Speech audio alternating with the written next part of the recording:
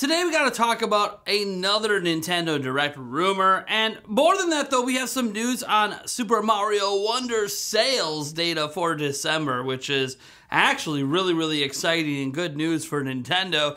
Oh, Microsoft might be bringing even more games over to Nintendo than we thought, right? We were all talking about the Hi-Fi Rush rumors and stuff like that. Well, now we have a report that shows that even more could be on its way. And we get to talk about the origin of the Pikmin franchise because Miyamoto is out there giving an interview. Also, by the way, Miyamoto did talk about retirement and why he's never going to retire, basically. So we're going to talk about that as well. So much to dive into today. I don't know what we're waiting for right now. Let's get that energy going and dive into our first story.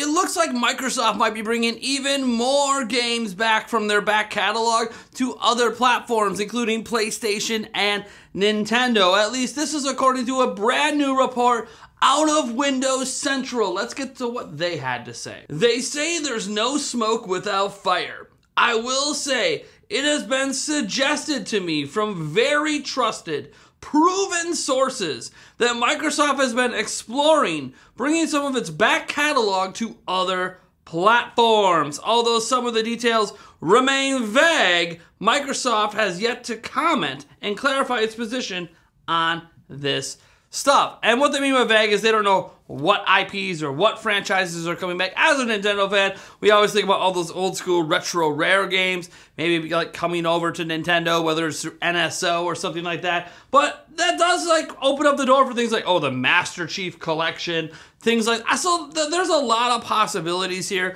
One thing is very clear is there's an ongoing conversation online that Microsoft is tarnishing their brand from, you know, big people who are big into the Xbox ecosystem by bringing their games to other platforms.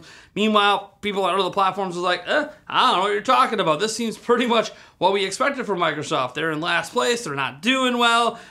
Maybe they're shifting things. They're going to streaming services, yada, yada, yada. So honestly, it kind of seems par for the course. They literally bought Activision Blizzard, but they're keeping things like Call of Duty multi-platform. I'm just throwing out there that I think Microsoft is in the unique position to be a platform holder that does decide to eventually go third party. This could just be a step towards that.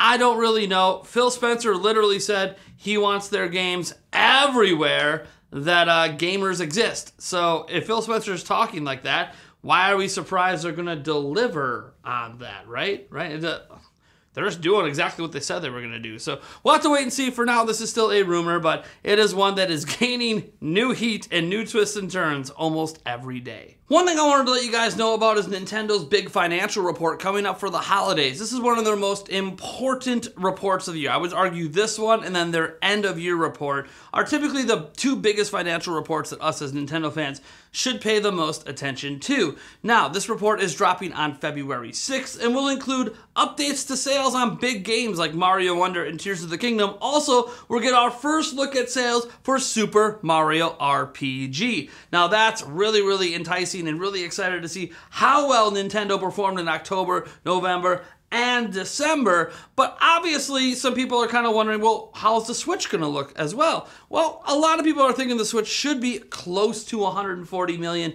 if not slightly above 140 million units, which is just insane to even think about. I mean, gosh, we're not that far away from passing the DS. I mean, that is insane, but we'll have to wait and see. Also, we need to see how Nintendo's holiday season performed. Is it below projections? Is it at projections? Is Nintendo still projecting just 15 million, which is quite a lot of Nintendo Switches to move in its 7th year to end the fiscal year? Are they going to raise their projections, lower their projections? That's all stuff we'll find out. Also, they tend to do Nintendo Directs around when these reports are happening. Not always, but look, there's kind of a history of February Directs happening right around when they do these things. So if the Direct's in February, then this could be a good indicator of expectation of either a Direct that week or the following week. Now, speaking about Nintendo Directs, we do have a new rumor for you guys because yesterday I mentioned in the video right towards the end, so you might have missed it, Zippo is back. If you remember, we did a report about how Zippo had his blog mysteriously deleted out of nowhere at one point in December, and nobody really knew what happened. Did the Nintendo ninjas finally get him because he said too much?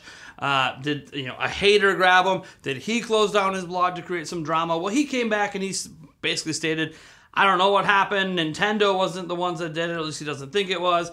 There was definitely a nefarious actor. He had been talking to Blogspot this whole time to get his blog back, whatever. I don't really care about any of that stuff because it's not like we can verify any of it. But what's interesting, of course, is he did throw out a new rumor today, and it's about the Nintendo Direct. And yes, this contradicts the rumor we posted yesterday. It's funny, when you have rumors coming from multiple places and they don't agree with each other, are either of them correct? Are both of them wrong? And none of these rumors are coming from people like Nate the Hate, so are more reliable leakers out there. So I guess we're just going to sit here and cover this today just to make sure we're fully crossing all of our T's and dotting all of our I's on the rumor mill. And that is because Zippo said the next Nintendo Direct is happening before the end of this month. In fact, he says this will be the final Direct that's dedicated to Nintendo Switch, and that there's still some surprises up Nintendo sleeves, but like this is it. They want to get this Direct out now, which could tell you that, yeah, because they might be announcing a system next month or in March. So they might be focusing on that versus Nintendo Directs. Get the Direct done early. Like, it does make some sense from a logical perspective. It also makes sense to just run the Directs when they typically do, right around their financial briefing in February. I don't really know. It's not like I have any sources on this, guys. I've tried talking to a few people. Nobody I know seems to know when the next Direct is, so I'm just going to leave it out there like that. We have Tommy Bear knows yesterday. I know. Play on Waddle Dee knows. John Combs, I know. Anyways, he's saying this thing is happening on February 7th. We have Zippo saying it's happening by the end of January. Both of them could be wrong. So just keep that in the back of your minds. I'm just keeping you up to date on the latest happening in the rumor mill. And now let's get back into the rest of the real news out there. Now, earlier I mentioned that we need to wait for Nintendo's financial briefing to get an update on sales for games like Mario Wonder, but we do have an idea how well it's performing, at least in one territory, and that is the UK. Christopher Dring went ahead and put out a report on GameIndustry.biz talking about the sales for December in the video game industry in the United Kingdom, and it turns out that Mario Wonder sold more in December than it did during its launch month in October in the UK, which is awesome. This also coincides with the fact that Nintendo Switch saw a 39% sales bump from November heading into December, so 39% higher than November, which is really, really good. Now, obviously, December is their big sale season, so it's not shocking the sales are higher in December over November, but it is shocking to see Mario Wonder sell better in December than it did during its actual launch month. So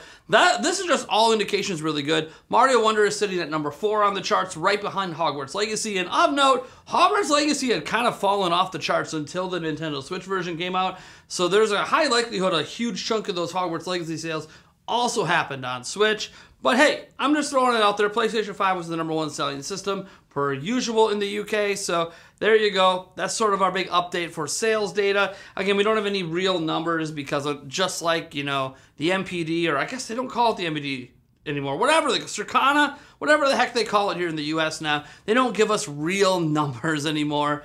So it's something to chew on, I suppose. Our last story is just a very, very interesting one. We're going to cover 2 different stories about Shigeru Miyamoto here. The first one we're going to talk about deals with Pikmin. And this is because for a little while now, Shigeru Miyamoto and, yes, iToy, the creator of the Earthbound and Mother series, have been doing an interview series, a very, very long interview series over in Japan. And today, we got some word from Miyamoto on the origin of Pikmin and just how much he really enjoys the whole Pikmin characters themselves. You know, those little flowers running around on your screen when you're playing Pikmin 4 or Pikmin Bloom, etc. So let's get into what Miyamoto had to say during this interview. So Miyamoto said he saw a sketch from one of the designers on the team for the original Pikmin game with leaves attached to the head, and he said, "This is it." Then Miyamoto said, "It's fun to think about how Pikmin drink water, whether it drinks it through its mouth, its head, or its roots. Isn't it nice to have a character that you could talk about things like that? So I thought, okay, this is going to bloom in my head." Now that's some really fun stuff about Pikmin. Like, Pikmin 4 was utterly amazing, and to me, maybe the second best game Nintendo put out this year. Mario Wonder is way up there as well, but Pikmin 4 is a masterpiece. But here's the thing, as awesome as it is to hear about the origins of this, one thing that a lot of us want to know is whether or not Miyamoto is ever going to retire. He's getting way up there in age, and while he seems like a Nintendo lifer, we all know at some point, even me at YouTube here, you gotta just walk away and enjoy what's left of your life, or at some point you simply pass on, and you know, hopefully there's a life after the current. So let's dive into what Miyamoto had to say about retirement. More than retiring, I'm thinking about the day I fall over. In this day and age, you have to think about things in a 5-year time span. So I think about who I can pass things on to in case something does happen.